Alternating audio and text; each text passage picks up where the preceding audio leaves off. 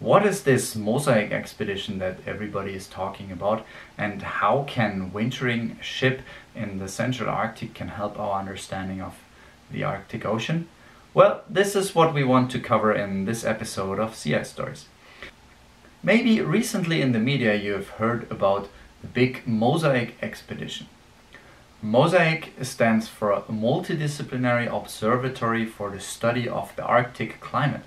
And it is a big international expedition that is going to start this September in the Central Arctic Ocean and will provide us with a lot of insights about the Arctic climate and ecosystem.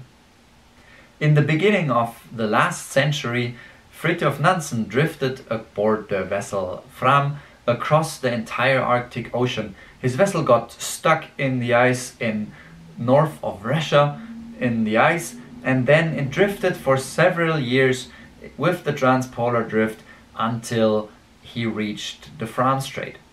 During this expedition he got a lot of valuable scientific knowledge about the Arctic. For example, the first bathymetric map of the Arctic Ocean.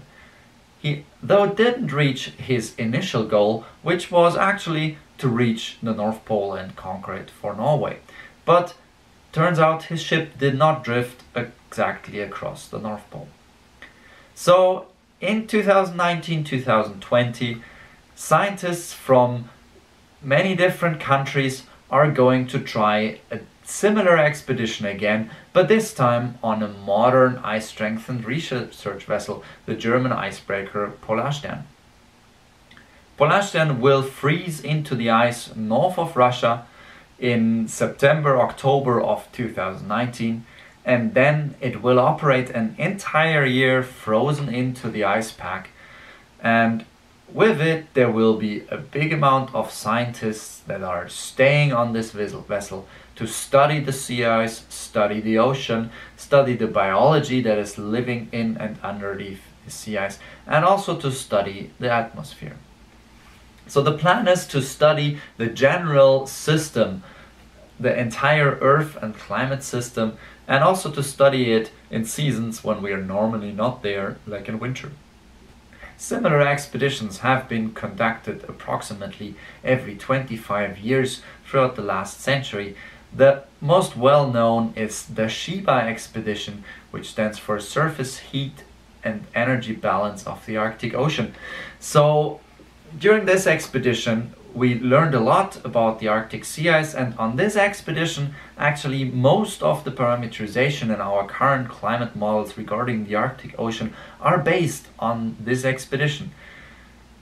This expedition was in the end of the 90s, and since the end of the 90s a lot of things have changed in the Arctic. The ice drift has gotten much faster, the ice got thinner, the physical properties of the ice changed. There's now much more light underneath the ice, which has impacts on the biology, on the ecosystem, etc. So scientists figured that it would be a time now to do another of such expeditions and to check whether these parameterizations that we are still using in global climate models are actually still working, or how we can improve them to improve our climate forecasting skills. Of course, freezing a scientific vessel into the Arctic Ocean is a large logistical undertaking and is only possible if many nations collaborate together. So, for example, the scientists are of course not staying each 12 months on the boat. The expedition is divided into 6 legs of 2 months each on the boat, and then scientists and crew are exchanged by icebreakers from multiple helping countries. For example, by Russian icebreakers, Swedish icebreakers, and the Chinese icebreaker. Also, the whole project involves scientists from many different countries, and we have been already many years planning this expedition to the very detail, and we are all very looking forward to the start of it. But it is also a very busy summer for us, preparing for such a big operation. I will also join MOSAiC for several legs, both during winter and during summer, to study especially the optical properties of the Arctic ice pack.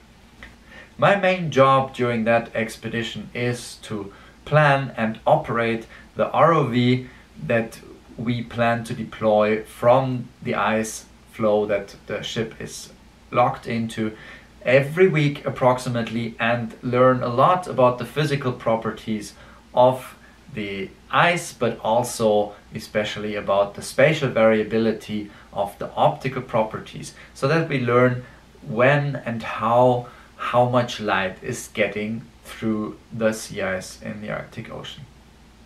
If you're curious now about the expedition, you can go to the website of the expedition, mosaicobservatory.org, and inform yourself about the expedition. I hope now you're interested to follow the MOSAiC expedition on the various media outlets that will provide information about the expedition, and I'm sure you will hear more on my channel as well. With that, I want to wish you a nice day.